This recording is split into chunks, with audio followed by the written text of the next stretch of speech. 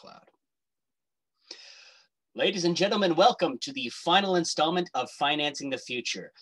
I am very excited today. We have the heavyweight champion of progressive economics himself, INET's favorite speaker, Mr. Andrew Sheng. Round of applause, everybody. Thank you. Thank you. So we have a lot to cover, so why don't we get right into it? Mr. Sheng, you have a presentation for us, so please give us your introduction, and I'm handing things over to you. Thank you very much, Mike. I want to thank Jay and the YSI for inviting me here again. This is a very exciting phase as I read about the Human Capital Network. I've realized that you've gone way ahead in many ways out of the mainstream into new areas. And that's exactly what it should be. We should rethink what is money. And so I'm going to give you, unfortunately, what is a mainstream thinking. But I want to ask the question, what is the imaginative power of money? And how can we make money more inclusive? That's a serious question.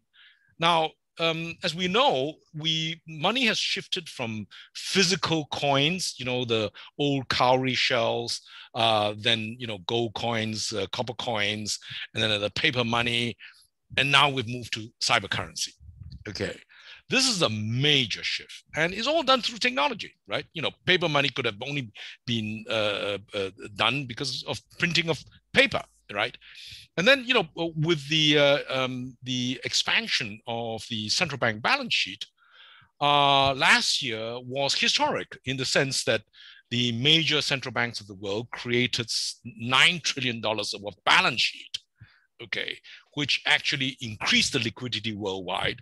Remember that the total GDP of the world last year was just under 90 trillion. So 10% more funding was provided without inflation. And therefore, it broke the old idea that money shouldn't be created just like that, point number one.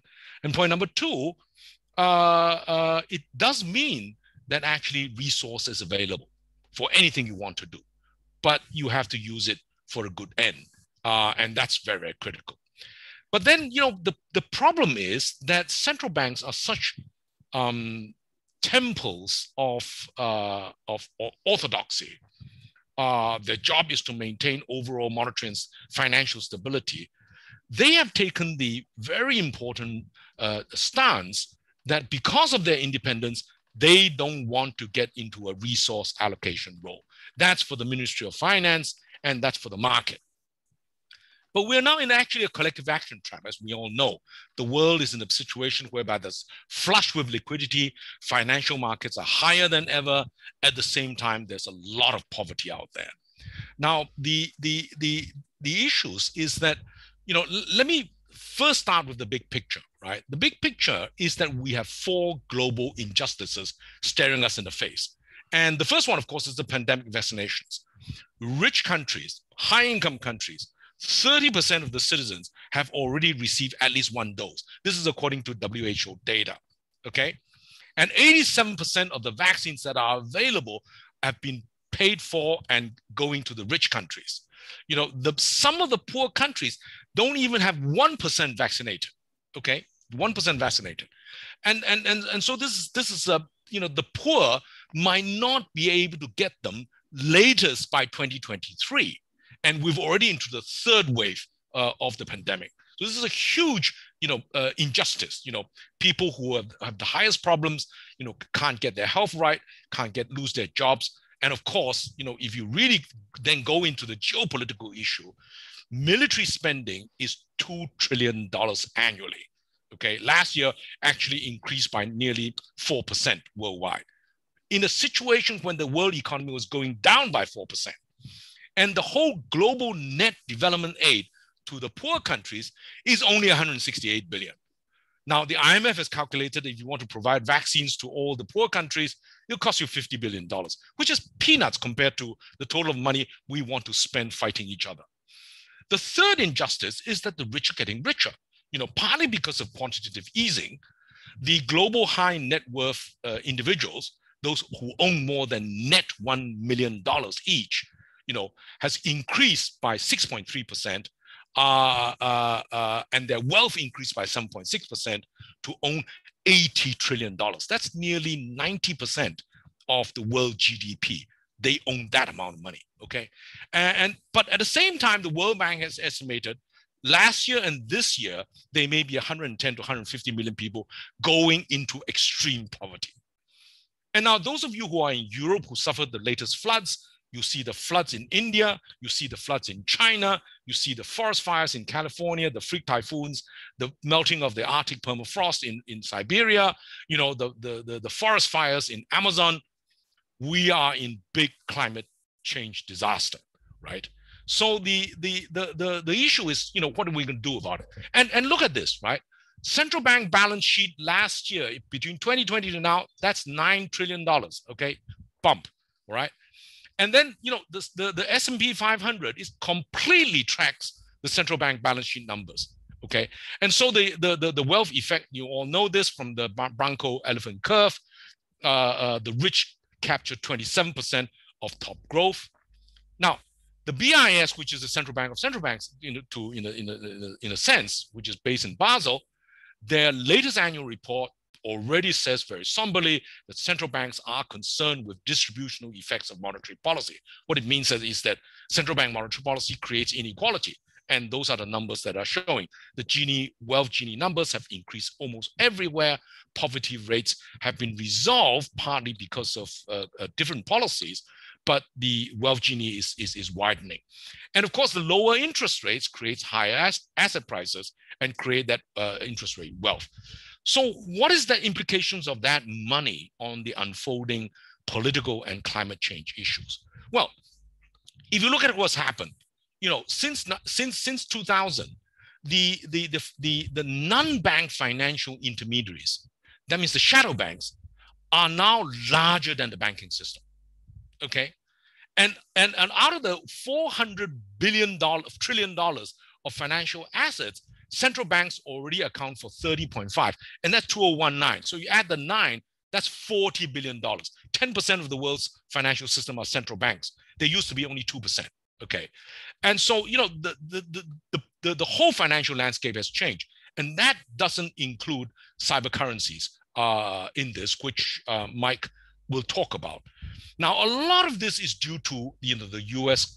growth in debt, and the CBO, and this is before the last year's COVID prime pumping.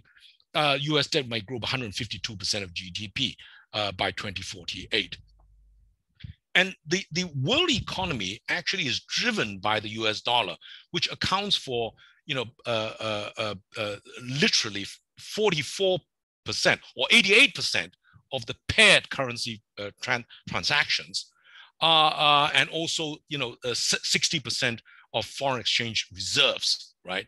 But in recent years, if you look at that chart by OFAC, the Office of the Foreign Asset Control, US sanctions against foreigners holding through the US dollar payment system has just shot through the roof.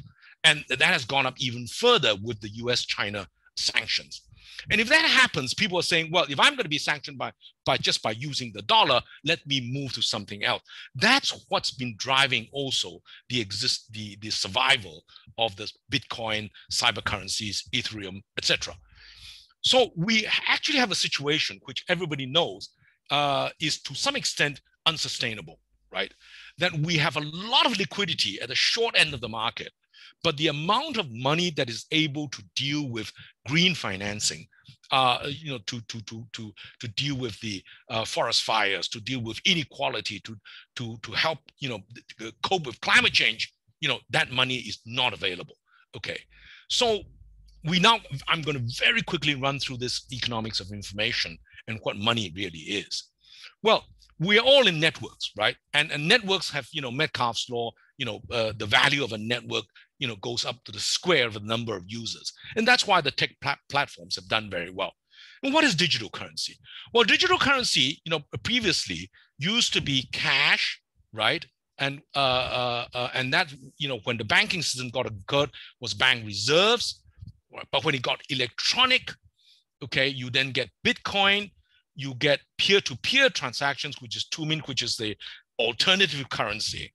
And to a large extent, alternative currencies can be produced by the private sector as alternate to central bank issued money, which is fundamentally called fiat money.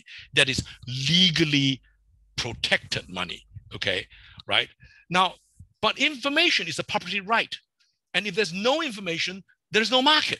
So the more knowledge you put into money, right, the more sophisticated it is, it has value. And that's exactly what's Bitcoin, right? So if you think about, money as information and energy, what's a banking system? We put money deposits into a bank. And a bank is exactly like a battery. It stores that value. And if they have non-performing loans, the shadow banking, stealing of the money, corruption, etc., the banks may collapse and just destroy value. Okay, so to a large extent, the deposits are the value you earn from your income, and then you store it in banking system, and then it gets recycled in credit, etc. And that is exactly what's happening through the Bitcoin. So if you really think about it, a financial system is a network that links ledgers. The value is transferred from account to account. Now, in the traditional central bank system, it's a hierarchy, it's a pyramid, right? Bank A, your bank transfer money to my bank. I give my money to my bank. I tell my bank to transfer the money to your bank. Now, if you are in America and I'm in Malaysia, I ask my bank to instruct JP Morgan to transfer to your bank, Citibank, via the books of the Fed. So in a sense, that hierarchy, the Fed can see everything. But what's a distributed ledger system? It's a very flat system. The information goes through the blockchain from one ledger to the other on a very flat basis, completely encrypted in every single source. So today, financial technology is blockchain plus artificial intelligence plus big data plus apps. And if the governments can do it, the private sector can do it. So in a sense, we are facing a new French Revolution, in the sense that the people have decided they want to create their own currency as an alternative to central bank government money. So we've moved from M0, central bank based money, to commercial bank deposits, M1, include fixed deposits, M2, to non-bank deposits, M3, to deposit substitutes, M4, and now M5 includes cyber currency, okay? So, and if you really read at Goldman Sachs' latest, report on cyber currency or cryptocurrency, the value of cryptocurrency at its peak this year was $1.2 trillion. That's 1/2 of the value of official gold at today's market price. Cyber currency achieved this in 10 years, okay? Before 2009, when Satoshi Nakamoto started writing about, cyber currencies, nobody heard of it. Today, it has a value, half the value of gold, which was money since man, has invented gold coins, right? So to a large extent, cyber currencies is now an alternative currency, okay? But a lot of it is used for capital flight. If you are a refugee escaping from, let's say, Syria, would you be carrying gold? Would you be carrying US dollars? Or would you be buying some cyber currency like Bitcoin, and you just carry your passwords in your head, and so that when you get to the next computer, you can actually access that money. Okay, if you're not, you're going to be robbed or whatever. So cyber currency, or rather central bank digital currency, is now the counterattack or the defense mechanism of central banks to create currencies to maintain their monopoly or their dominance over the cyber currency issue. And Bordeaux and Levin has written about this, so I'm not going to go too much in detail. But central banks are trying to phase out paper currency. and they're also looking at how this affects, monetary policy per se, right? The latest experiment is between the Hong Kong Monetary Authority, where I used to be deputy chief executive.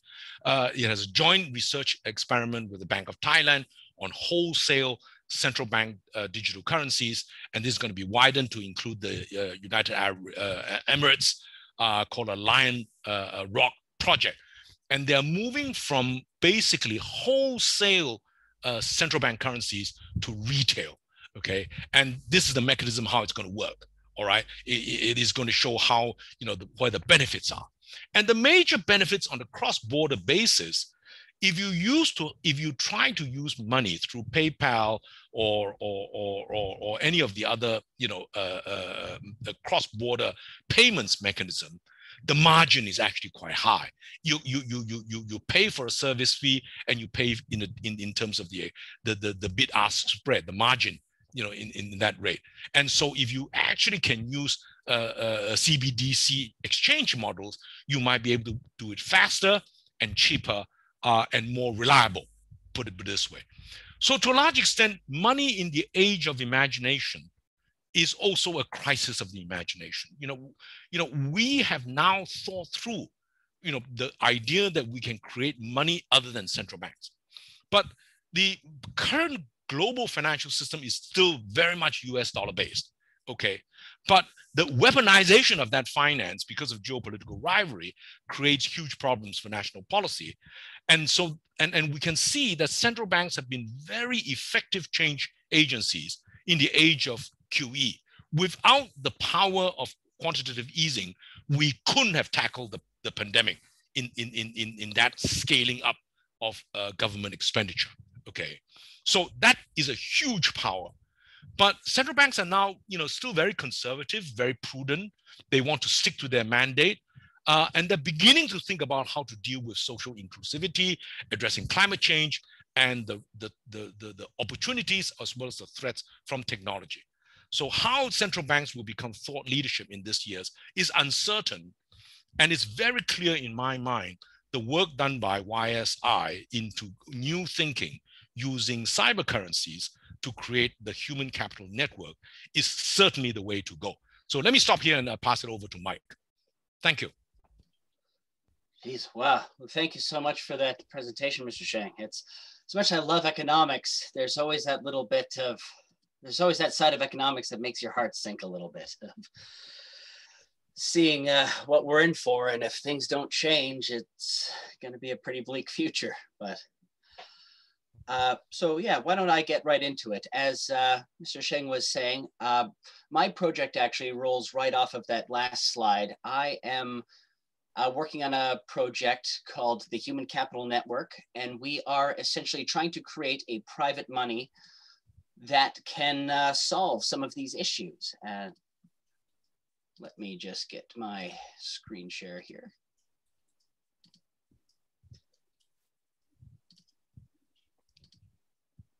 Oops. All right, sorry, can everybody see that?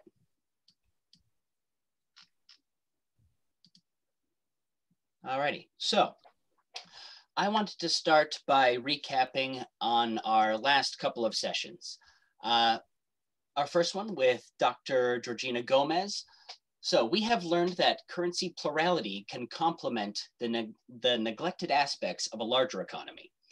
Money that is designed for a specific purpose can create a sort of sub-economy specific to the needs of the people participating within. Currency plurality also adds resilience to an economy and lessens crises often felt with a monocurrency economy. And from session 2 with Professor James A. Robinson, we have been introduced to the core mechanics of why nations fail, the importance of inclusive institutions needed to counter extractive ones. Classically, money has been paid for through imperialist expansion and the claiming of resources in a new territory.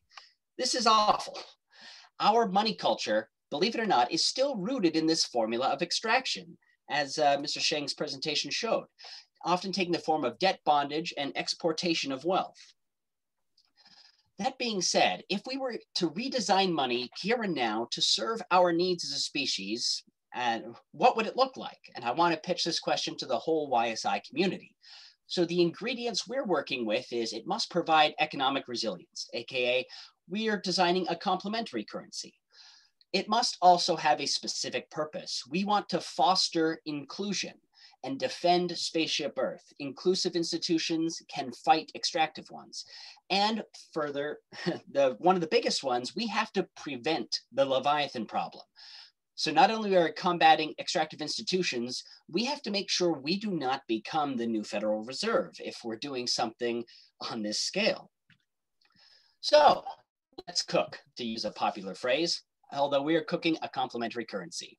Now, I like this quote from last week's session from Professor Robinson: "What generates prosperity is not a mystery." So to give our community or complementary currency economic value, we will tie it to the same elements that we have discovered generate prosperity. And there's a quick note. There already are a few altcoins that focus only on altruism and fair exchange, such as Faircoin and SocialCoin. But despite noble values, they are relatively underused. SocialCoin, I believe, has disappeared altogether, unfortunately. And so that shows that it can't just have that altruistic value, it does also have to have economic value. So we can design our complementary currency on the Ethereum blockchain. And for those who know me, I love the concept of cryptocurrency more than I love investing in it, just because the concept of programmable money is fascinating to me. So this provides global access, providing it's internet capable, and has proven to be trustworthy, and it keeps community currencies accountable to the community, which, you know, is inclusive. And Ethereum smart contracts can perform to function with very little cost. So the question now begins, we're designing our engine. So how do we distribute the money to the people? Now, traditional mining comes from verifying transactions on the blockchain. However, this is competitive, which has led to some new economic or environmental crises. And it is still supply controlled, which is one of the areas where fiat fails. So our mining, to borrow that term, comes from individual progress in human capital development and democratic institutions, two of the major aspects of building prosperity. So, okay, now we have a purpose-driven currency, but what does it complement? So, unemployment, as we're all economists here, we all know, unemployment destroys a nation's economy.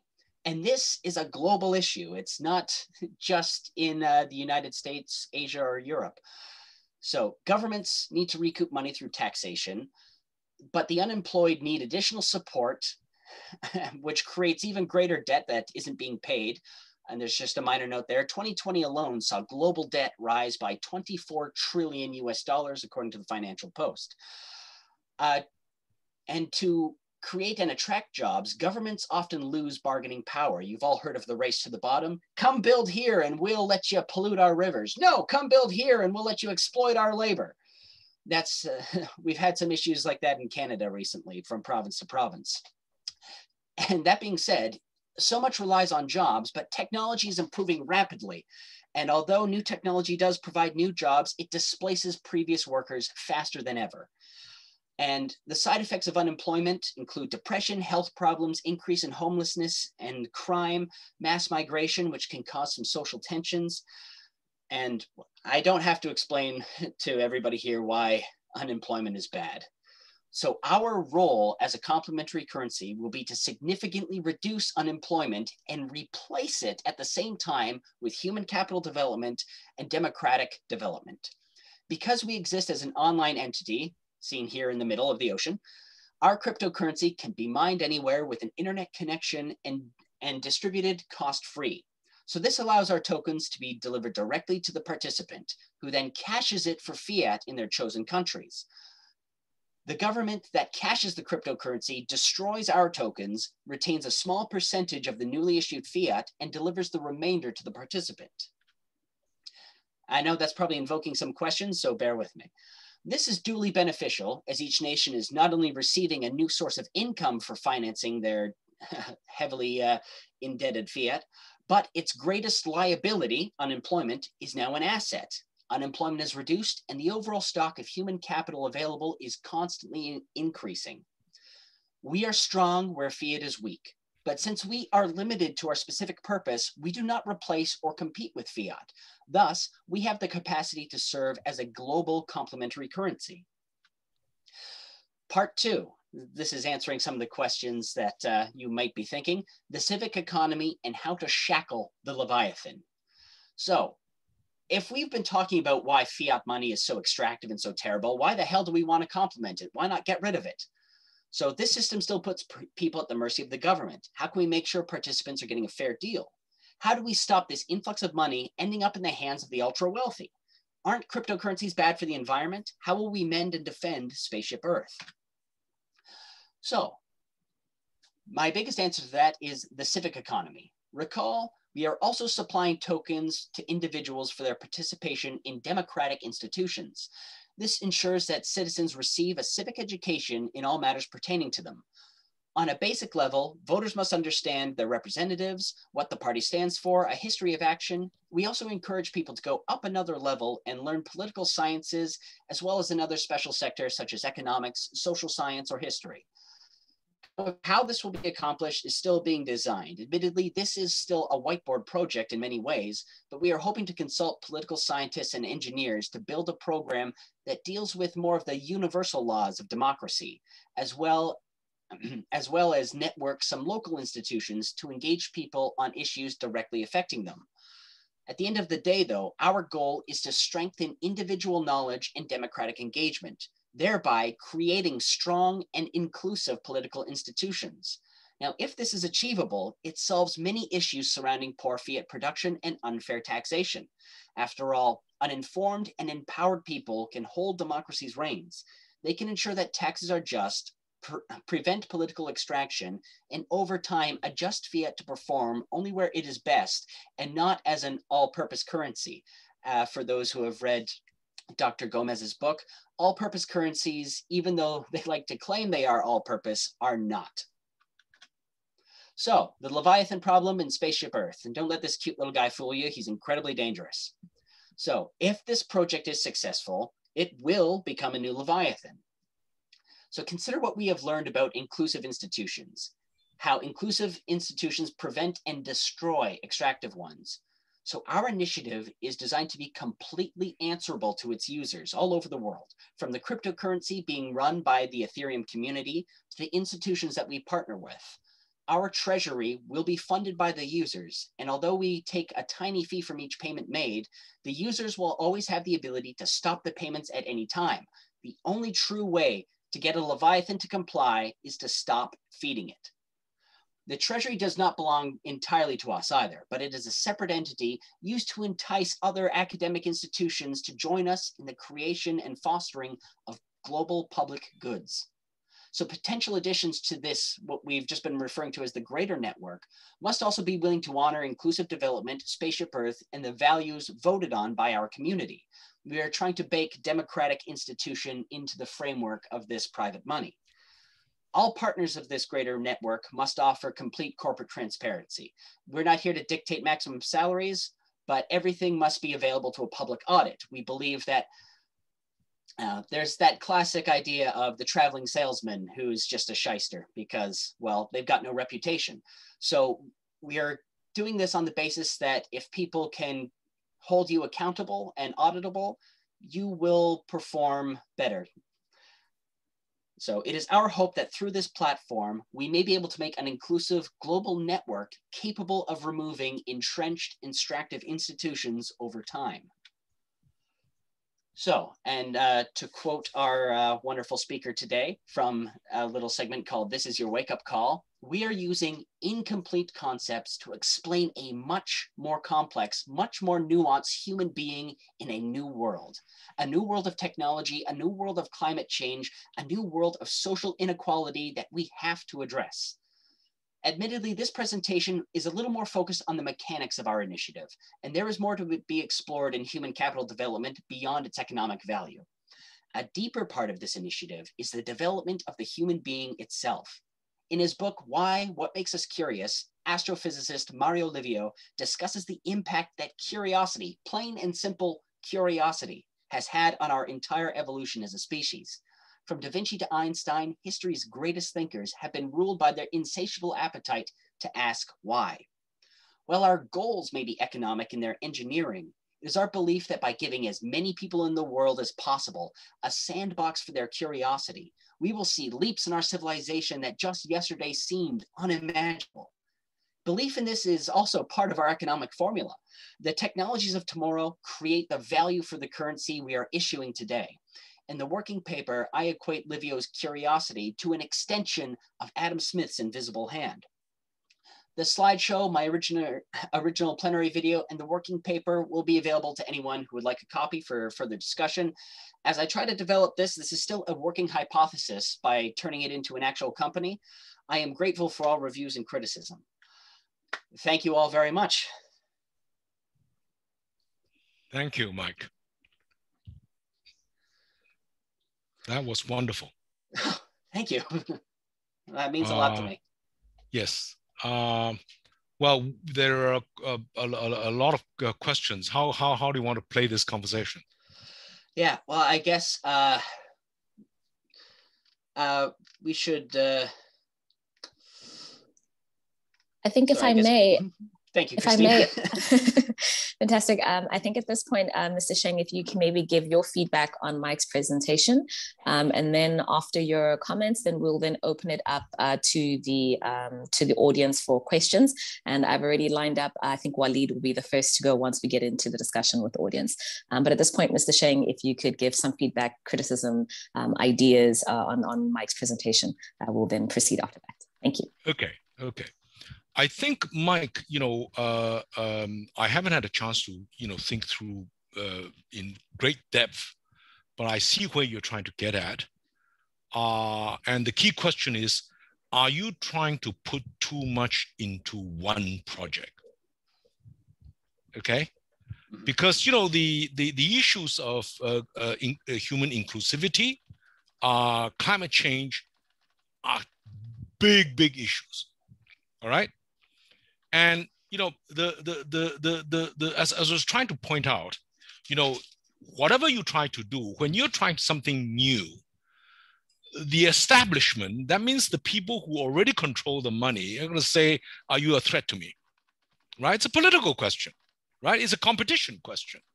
And therefore, what has happened, as you've already seen, that there have been official crackdowns on that has affected cyber currencies, which causes massive volatility out there, right? Mm-hmm. But the mining of these cyber currencies at the moment is for people to get rich, some of them which may be even Ponzi schemes or scams. We don't know, right? I mean, this is an issue that is really open, right? So, exactly like the French Revolution, there are many people out there who have many different ideas. And what will succeed out of this is not yet clear. So your idea is very innovative, and I like it very much. Now, what I like particularly about what you are exploring right now is at the core of what is money. Okay? So, money is both an asset and a liability, right? You are creating a cyber currency, which would be an asset, right? And of course, there are assets which are tokens and they don't have liabilities, right? But if they don't have liabilities, they say, who is this owned by? I mean, whose liability is this? At least we know in central bank cyber currency, this is a liability of the central bank. The central bank has the full faith of the government, and the government is the representative of all of us. Theoretically, we vote in all the representatives who then appoint the government, who then appoints the central bank governor, and then who then actually issues the money. Okay, but what is happening is that you're saying that, well, a bunch of us, we feel that we can use blockchain technology and create a Ethereum-based platform, and we will issue these assets. And these assets, as you say, will then be issued to create jobs. All this nobody has an objection to.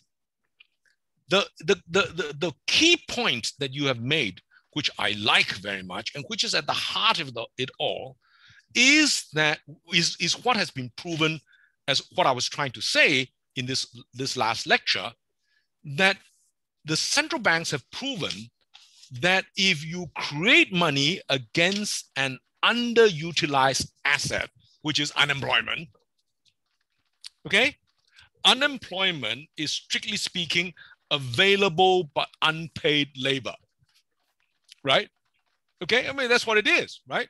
You know, if I'm unemployed and you give me money to do something, I'll be happy to work for you. I mean, you know, there's a subject to the laws of contract, you know, labor contract, right? Okay. And so, but your issue of that coin or mining of that money, what law protects it? What law protects that user? Is it national law? Is it global law? That becomes a political question, because no law is passed without some politics. I mean, that's the reality of politics as such, right? Christina, who's done law, would know this, okay? Because, you know, money is actually a social construct, and all social construct involve politics, okay? And that's why economics, forgetting its political economy, doesn't work, okay? It really ultimately becomes a political question. But the core concept to use that money against available labor, but unpaid at this moment, and then it gets paid, actually generates a public good. That is completely in line with what Keynes said during the Great Depression. The government can pay some people to dig a hole and pay somebody to fill that hole again. And then the GDP will go up. And then they will have wages. And because they have the wages, they will spend it. And they spend the wages. Some other people will get jobs. And then the whole thing has a multiplier effect. And then the whole economy gets itself out of the recession. So the whole concept of using that money to deploy available labor but is underutilized and unpaid is completely correct. But the modus operandi of how you actually get everybody to accept that money, you know, money as money, is a very interesting question. Okay, because, you know, it's very frankly speaking, you know, the central banks are beginning to discover, and which is what Facebook tried to do through Libra, right? If there are 2 billion people out there who use Facebook, and I issue a currency called Libra, my currency is more. I've got 2 million customers, right? Why do I need to use dollars or whatever? And the same with Amazon, right? If Amazon said, I create an Amazon token in which every time you buy from Amazon, you'll be given 1 extra token. That's equivalent of calling mining. It's like points by miles, right? Mm-hmm. Okay. And then, and then with that points, you can buy a discount from Amazon again. You know, that is, again, some form of money, because the Amazon customers, you know, feel that they paid for it, in the sense that, you know, they're actually using, you know, Amazon services. So, the object of this, you know, not-for-profit mining exercise is very laudable. The key question then is, how do you convince the users, the intermediaries, the powers that be, the establishment, that, you know, you will deliver what you promise to do? Okay? And then you will get into very much like what is called a startup venture capital. You will go through the exercise of pilot, you know, experimentation, proof of concept, proof by design, prototyping, and then roll out, and then eventually, what that happens. So, and remember this will, obviously this is not for profit. So somebody will have to, kind of finance this particular project to start it off. And then eventually it can be done with experimentation, particularly maybe in the emerging markets, which laws are much more flexible in that regard. And that will allow that, to be done. But it will need credibility in the sense that you will have people behind it who have transparency, accountability, credibility, etc., so that this is not going to be another of the kind of fly-by-night cyber currency scam issues, as it were. Okay, so if it can be done, it will be, very laudable. And I think we obviously, you've raised some of the questions, but I'm just giving you some of my experience as a former central banker and regulator of what some of the issues are. Let me just stop here. Believe me, I really appreciate that. Thank you. Everything you have to say is so insightful. I'm a big fan of the work you do. What can I say? All right. So, fantastic. Oh, sorry, Christine, I was just going to say, why don't we hand it over to you, and you can show us what questions we've got. Fantastic. Thank you so much, Mr. Sheng and Mike, for very interesting presentations, and Mr. Sheng for the feedback as well, which I think is going to get us into a very lively discussion. I think first up, we'll call on Walid Adas to give some feedback, and then thereafter I'll pose a question from Clara. And if there are any other questions, please continue to post them in the chat or raise your hand if you'd like to ask a question directly. But over to you, Walid.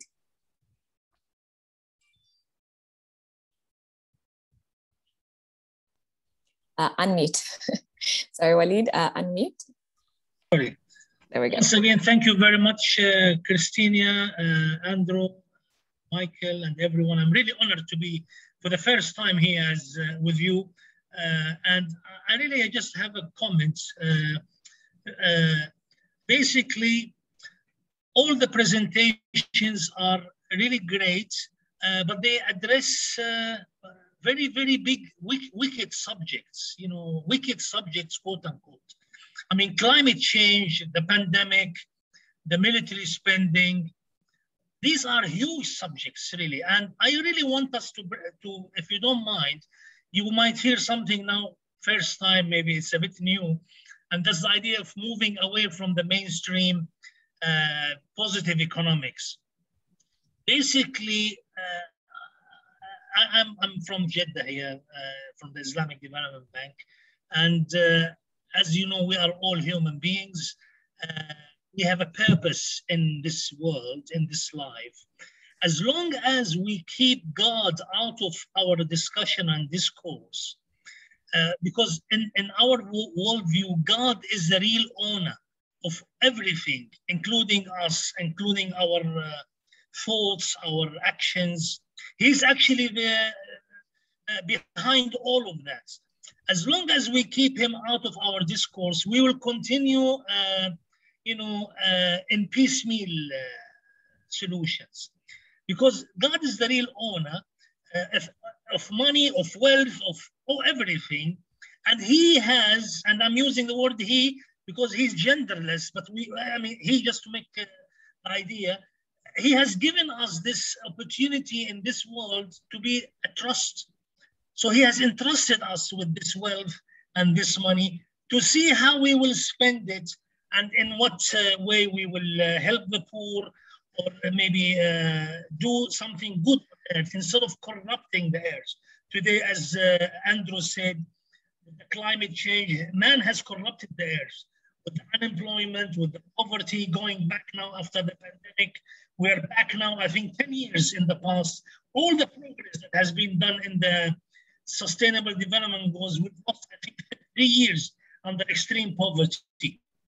So what I'm trying to say, as long as there is no morality in money, and that's what's happening today. If we don't have morality in money, the way we earn money and the way we spend it, if there is no ethical norms and morality at the global level, we are doomed for continuous trial and error, and financial crisis will continue to hit us every 7 years to clean all this mess, and then we start all over again, trial and error. So I'm just calling here for coming back, as Adam Smith, he used to say, he has the theory of moral sentiments. We need to bring ethics and morality back into our life. Whether you like to name it God or something else, of course, it is all up to your own belief system. But I believe that we are not created here for a gameplay. There is a purpose for all of us in this life. And if we do not apply morality and ethics in the way we deal with our money, the way we earn it, and the way we create it, then we will continue hitting this wall. So this is, maybe it's a grand introduction here. It's a bit of a shock maybe to hear this, but honestly, this pandemic has made many people come back and return to God. Now, what do we mean by God? That's another story. It's not in the realm of economic science and economic discourse. But really, I would like to call for morality back into economics, behavioral economics, as you all know, and we should all behave ourselves. Because, for example, Michael, you are linking it with democracies. I mean, half of the world are autocratic. Developing, they are not democratic. So what would you do for the poor people who mostly in Africa live in autocratic regimes? I don't want to, elaborate more. So what I'm trying to say is we really need to have ethical leadership, ethical standards. I lived and worked in Malaysia for almost 5 years at the regional hub there in Kuala Lumpur. And I remember Muhammad Mahathir, he had a very grand idea about the gold dinar. I'm not for the gold dinar or the gold coin back to the gold standard. But maybe I will leave Andrew maybe to shed light on that. But really, creating money out of thin air is not sustainable and is no longer sustainable. And because the dollar is the major currency in the world today, USA can afford to print and print and print. But the mountains and mountains of debt, we will all pay the price one day. I'm sorry, maybe it's a bit of a doomsday introduction. All right. I will stop here. Thank you very much. Great. Thank you so much, Walid, for your reflections. And before we get into a response for those, I think we'll maybe take the question in the chat. We'll go to Clara's question. So her question is, my question relates to what Andrew Sheng just outlined. Who should use your currency, Michael? And more importantly, why would you assume they use it? Isn't it a political decision that must be taken on a greater level in order to ensure its broad recognition? And so I think it relates to Mr. Sheng's presentation at the end, where your feedback was on the fact that this is a political question, where's the political will? And so maybe that is something that Mike can respond to a little bit later on. And then lastly, from Adam, I have a question for Professor Sheng. Could he explain his fintech definition more deeply? I think it is where on the one slide you had the combination of, with AI, big data, that combination. So maybe if you can go into that a little bit more deeply. So let's do the first round of questions. So Walid's question with regards to morality and money, into Clara's question to Mike regarding political will, and then Mr. Sheng, if you could elaborate a little bit more on fintech. Let me try and tackle Walid's question. I think the pandemic has evoked the same awareness. When I was a securities regulator, I used to preach corporate governance, and then I stopped because there was Sarbanes-Oxley. Did it stop all the scams that went on? It didn't. Okay. When some of the leading investment bankers in the world, we shall not mention any names, they claim that they are not greedy, but they've been fined billions for their shenanigans, put it this way. All right. And did that stop? For one of the major investment banks which is involved in billions of dollars of losses for one of its clients, and for which it paid billions of dollars in settlement.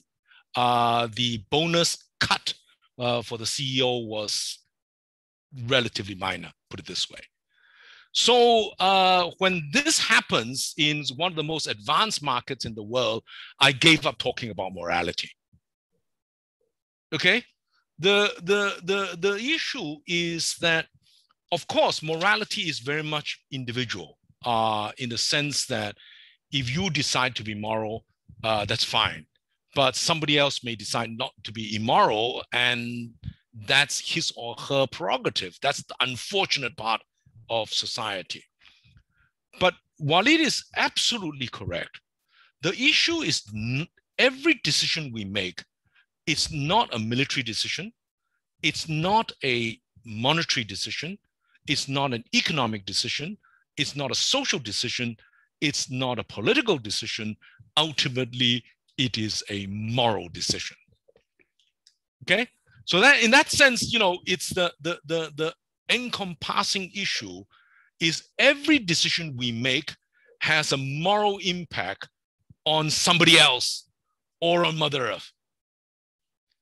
And as long as we live by our belief, rightly or wrongly, that we can exploit other human beings, cheat and lie, and also destroy Mother Earth for our own personal benefit, then that is immoral. Okay, that part is fairly clear. But the reality that we face is that there are a lot of immoral people out there. I mean, and why are we worried about leviathans? That's because of the immorality. And we mustn't forget that it is we collectively that have created this immorality on other human beings and on Mother Nature. Okay? And that's why we now have the revenge of the mutiny of the people and the mutiny of nature, right? That the climate disasters that we are seeing, the pollution, all these are actually reactions to our behavior. Now, but I am not a moral, I don't even claim to be a moral person, okay? Because that I leave to history to judge, all right, or to God to judge. My own view is that as long as I try not to do harm to others, that's what is important. The issue that I've begun to realize is that we have been divided into silos. Rather than understanding that we are part of a collective whole, we have put into silos. And in fact, Adam Smith used the pin factory to actually specialize. But the minute we become specialized, we actually do not see the whole. And we forget about the whole.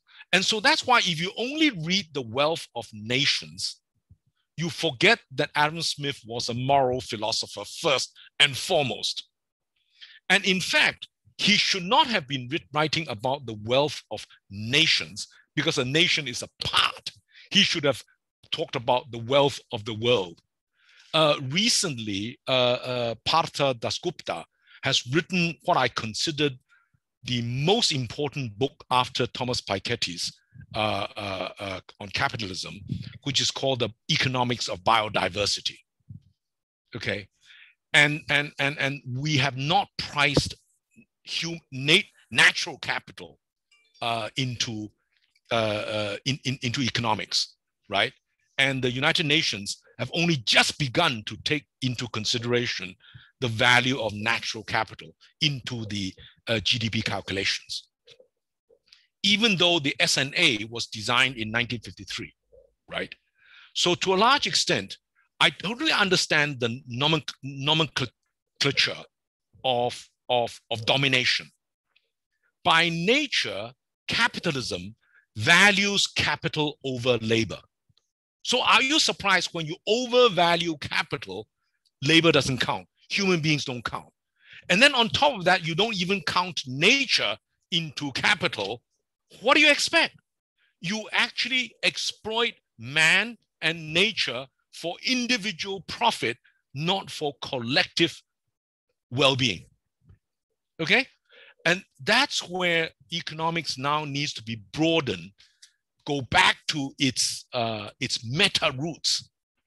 We are facing ultimately not a political crisis, not a military crisis, not a geopolitical crisis, but a moral crisis of humanity and its relationship with nature itself. So, Walid, I agree with you, but it is a bigger issue that we are now struggling with. Now, on Adam Karenyi's question about the definition of fintech, of course, the definition of fintech is financial technology. Any technology that is related to finance, as it were. It's a very broad term.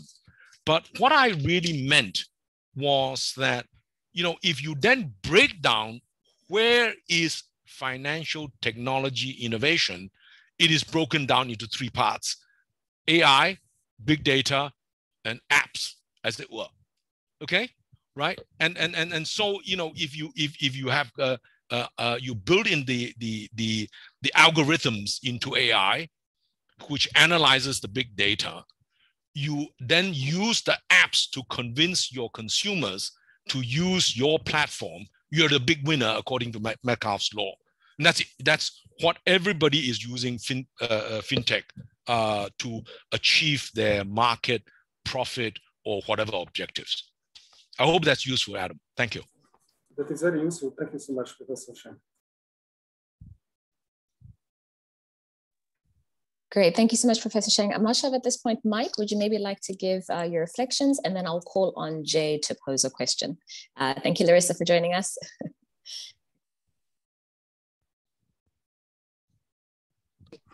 Sorry. Yes, I was just going over Clara's question again. And well, first I just wanted to reflect on Walid. I almost think we could do another webinar entirely on morality in economics. And if we do, sign me up, because I would love to be a part of that. But to go on to Clara's question, my currency would be directed to the same sort of people that a UBI would target. In fact, one of my original projections for this was essentially an evolution of the Universal Basic Income project, because we want to give people enough money to compete with their part-time job or their low-income job. I didn't get into too much detail in the slideshow, but one of the issues with the job economy is that it kind of destroys what a lot of conservatives, or at least, sorry, I'm speaking to my Canadian conservatives, consider to be the free market. Because if people don't have any bargaining power, there is no such thing as the free market. You can't, to speak back to Adam Smith, there's a quote I love from him, and it's, the employer can persuade the worker to come and bargain.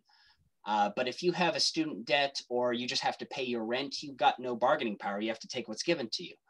And even on the more liberal side of things, when the government tries to control things with its broad stroke, like minimum wages and certain things, and these end up destroying smaller businesses that might have been able to take on these leviathans. But so I don't want to digress too much, but that would be my currency, would be directed towards these people who find themselves in a dead-end job or an unrewarding job, or finding themselves exploited and don't have enough money to make the lower end of Maslow's hierarchy of needs. That's something we get into in the working paper as well.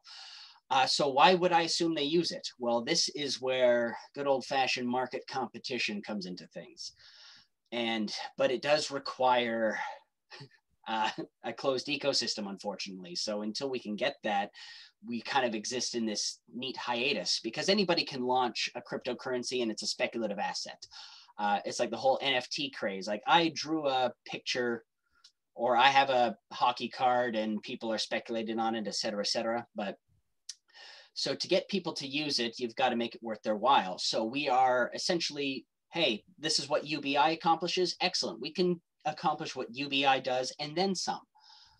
And so we give people that incentive, and then we try to encourage, right now I am petitioning the Canadian government to be the end of or the redeemer part of our ecosystem. And that is how I changed it to that method after learning about how complementary currencies work. And so if we have that closed ecosystem, then there is an incentive for people to use it. And now we have more competition for the job economy. So people can actually, once again, have that right to bargain. And sorry, I want to make sure I'm staying on topic there. They have that right to bargain, but it also has to appease. You've got to tickle the king's belly, to use to use an old idiom, to make sure they're getting their cut. And then, well, that puts us in that disadvantage of, okay, now we're like a secondary thing, but and this is where we take the leap of faith, where, okay, if we're investing in human capital development and investing in voter awareness and political know-how, eventually people will be able, if this system is successful, because it is still a hypothesis we're trying to test, people will be able to start, cutting into the political powers, the powers that be, and give this more of a floor. But this is what I'm setting up, will probably take a generation or two to really fully realize itself. But that is my hope for the initiative. I hope that answers your question.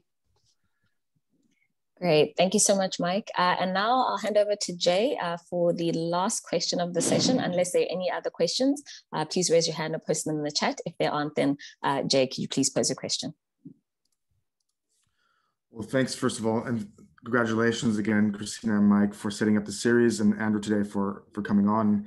So first of all, let me just, in my own words, try to summarize what I believe has been the core problem we're trying to solve, that Andrew and also Mike have all been alluding to, and then give a small sort of reading in Andrew's style. I really love how Andrew brings this comprehensive view to the problem, and how to solve it is another question. But I just want to make sure we're clear about the objective. So what Andrew has been pointing to in his presentation is that we essentially are in a collective action problem. It's not from lack of means, it's a lack of actual coordination at various different levels. So that's the first thing we have to understand. And understanding what role money can play for a coordination mechanism or not. And so here where a lot of different proposals or perspectives come to play. Like, how do we bring coordination that is truly inclusive into play? That's the big question of the day. And the problem is that the layers that we have are so multifaceted. There's clear political power that is entrenched in government and private business, and in the global north over the global south, and so forth. And in the established currencies, primarily the dollar versus other secondary currencies. So that's the playing field. We can't wish that away. That's what we're dealing with. And so in the past, and that's my big question that I've been thinking about for the last year or two, is all reform efforts sort of add to this complexity by adding another institution or another set of things to an already existing infrastructure. And we haven't had a war where everything's eradicated and we start from zero. So we have to sort of live within the existing infrastructure and maybe reform it. And therefore also all the proposals have a bit of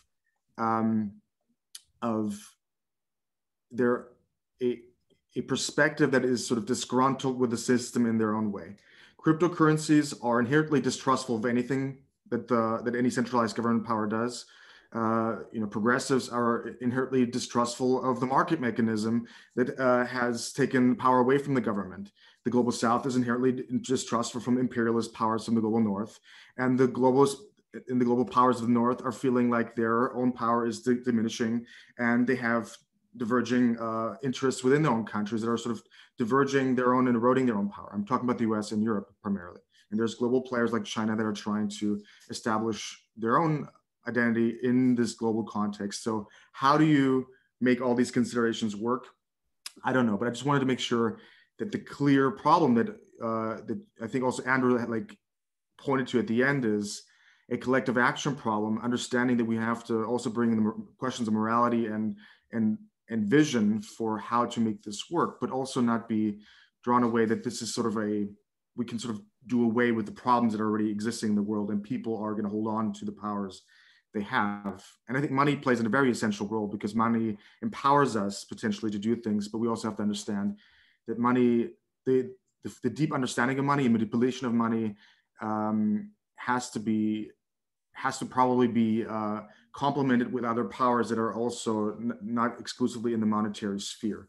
And that's where also maybe where my question centers. Like, that's maybe to Andrew, because you've been working on this. So for now, what I'm seeing right now, especially Europe, charter and quantitative easing, is basically the central banks to the rescue. We're just putting a floor onto the world economy under numerous different crises, and making sure that there's liquidity in the market, there's anchored expectations and so forth. Okay, that has put the central banks much closer to the treasury than ever before. So now we have a question of central bank independence. Is that still a thing? And a lot of people on the left are actually happy about this, because this is a tool for good potentially, right? We can sort of democratize the central banks and make them do what we want them to do. So that's one option. And so we can just have to recapture them for the public interest instead of some other interest. But that's one big category of question right there, how that would work, and then which countries does this work and which ones doesn't it work? Like, there are constraints depending on what kind of country you are and where you are in the global hierarchy. But that centers the conversation of change around the redefined role of government, and especially the redefined role of how coordination, specifically between the Treasury and the central bank, works. So that's one big hypothesis. And another one would be to sort of go in Michael's direction, to say, okay, we think this whole thing is captured. We want to go away from that, and we're going to build something alternative on the side and try to go that route. We all have trouble understanding that or seeing that, because it's not there. We don't know what we're projecting that expectation of. But that's another sort of way. And I think a lot of the crypto ideas are sort of centered in that sphere. So that's fine. But my question, I think, in reality, we're in this sort of first world, like this coordination problem with Treasury and central banks. That is a real tension right now. And I think also the idea of what you raised, Andrew, central bank digital currencies, that's sort of an attempt of fending off not just cryptocurrency per se, but also being in the same game as Amazon and the platforms and the other tokens that the big private platforms are doing. It's not completely clear that what that does, but I think what I was trying to say here right now, the objective is coordination. How do we achieve it is unclear. There is something happening through the crises between in the interface between central banks and the Treasury. Everybody that's talking about reform is actually saying we have to re-engender the fiscal capacity of the treasuries. Okay, that's fine. I'm just wondering, in this debate, Andrew, what your take is. Like, where do you see this development going? And if you agree with my assessment, first of all, because I'm trying to sort of keep eye on the ball with something that's very, very volatile in terms of a very, very complex situation. So, Andrew, what do you make of these developments, and where do you see the actual current tension and potential for positive reform happening? Jay, you've made a very good, very insightful and comprehensive posing of the questions. We are struggling with something bigger than all of us. Okay, this is, we no longer have an Einstein. We no longer have a Michelangelo, right? We don't have people who can stand up and say, I know it all. Because the amount of complex information and data is just going up like that, right? So the idea that any one person could have wave a magic wand and say, I know the answer, I think, forget it. Why is that? Because to a large extent, your understanding, your set of morality, your knowing is very different from mine.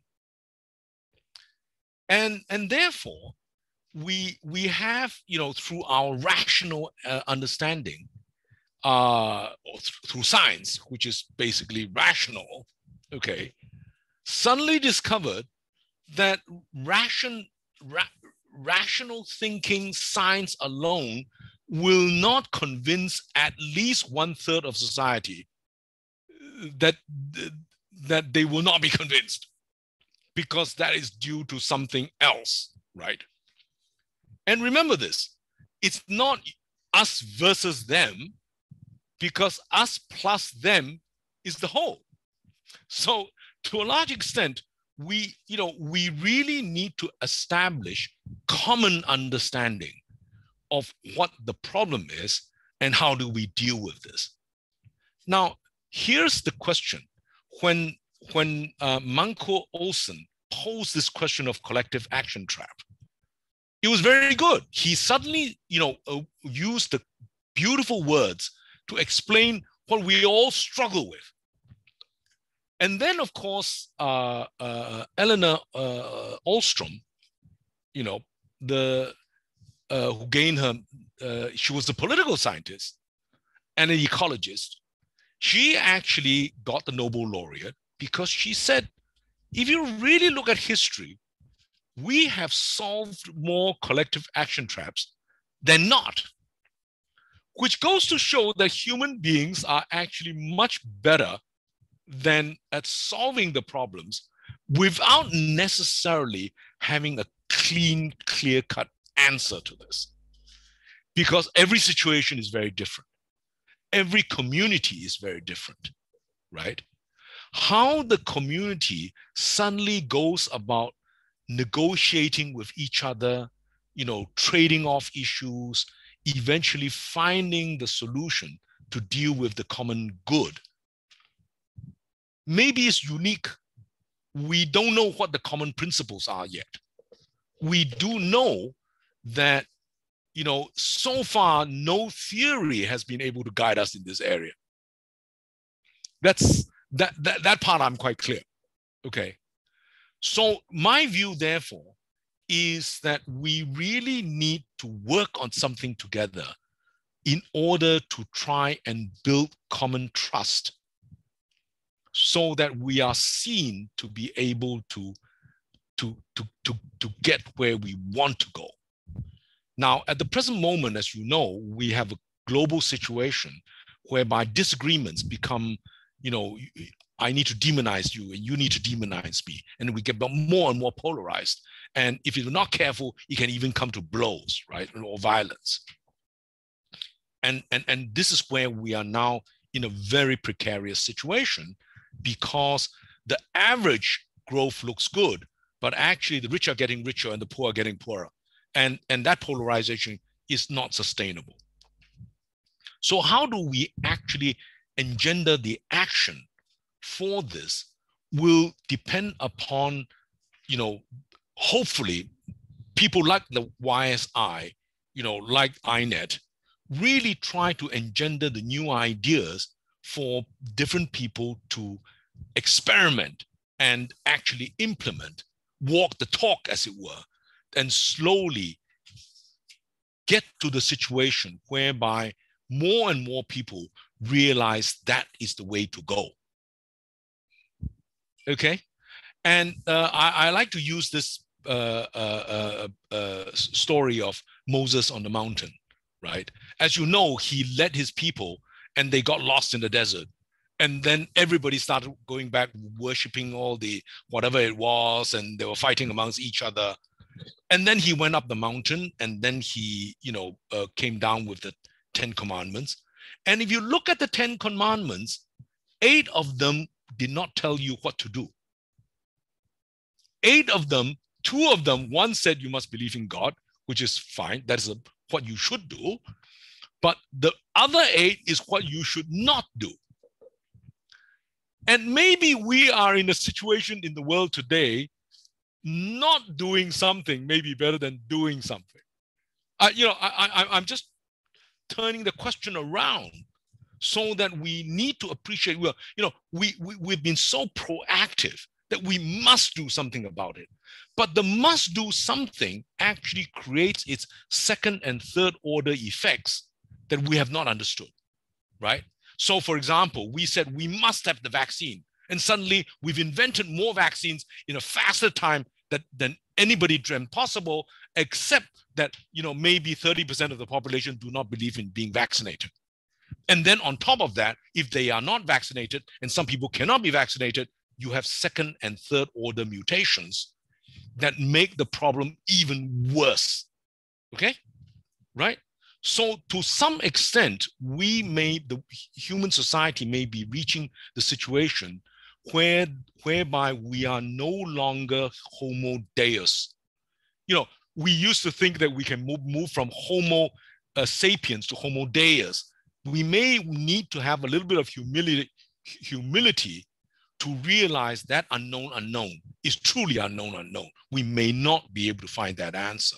And therefore, ultimately, it is a moral question. And that moral question is a discovery process that some of us may have to go through in order finally to come to an understanding of where we have lost our way and where we need to move. That means the paradigm is shifting, except that we don't know where that paradigm is moving because it's all over the place at the moment, at this point of time. So to put it as simply as possible, we don't have a unique answer. There are multiple equilibria probably out there. And we may need to search for different ones. History has shown that actually diversity creates resilience, right? And therefore, it's not necessary for everybody to have the same ideas. It doesn't really matter. Your ideas may cancel out mine, and so that the bad things that I do to you may be canceled out by the good deeds you do for me, right? Or for somebody else. So to a large extent, what happens to the whole is much more important, because if we don't protect, Earth itself, we will destroy Earth and we will destroy humanity. That part is clear. The only problem is we seem to be getting less and less time for this. That's what we're all struggling with. Okay, there are no easy answers, right? And I've come to the conclusion that there are no simple answers to this, right? As Einstein said, the solution, the theory need to be simple, but not too simple. It just needs to get into a reasonable explanation. It becomes a narrative issue, as Robert Schiller has put it, right? What story can we now tell that the majority of people would believe and would enable us to work together to get out of this collective action trap? That's the real issue. Sure. Phenomenal. Thank you so much, Jay, for your excellent summary, and also Mr. Sheng for your response. I think we've covered quite a wide range of really important questions, but I really appreciate what Mr. Sheng, you said about the fact that we all need to work together. And I think that's what's exciting about YSI and INET, that we have young scholars who are willing to experiment, older scholars who are willing to guide, and different opinions within this audience that are able to contribute towards this ongoing project that we're all part of. And so we may not know where the paradigm will go, but at least we're walking towards it. And so I'm very grateful to be part of the series. That is all from the audience and all from me. But again, thank you, Mr. Sheng. Thank you, everyone, for participating. And maybe, Mike, if you have any last words, then I'll hand it over to you. But thank you so much. Well, thank you. Yeah, I think everything that needs to say has been said in this. I just can't thank you enough, Mr. Sheng, for being a part of this. It's It's truly an honor to be able to speak with you, and I hope to speak with you again in the near future. And thank you to everybody who's been coming to this this entire series. This, of course, wraps it up, and I hope you are enlightened and inspired to go out and challenge some of these questions. And even though, speaking to the 8 of the 10 commandments, we may not know exactly what we need to do, but at least we've got a good idea of what not to do in the future. So thank you, everybody, and good morning, good evening, and good night. Good night. Thank you all for inviting me. Great honor. Bye-bye. Thanks, Jay. Fantastic. Bye-bye. Thanks so much. Thanks, Take Christina. care. Thank Take you care. all. Thank you so much. Take care. Bye. Stay safe. Okay. Bye-bye. Same to you. Bye. All right. I think we can end the recording at this point. All righty. Do you want to stop recording?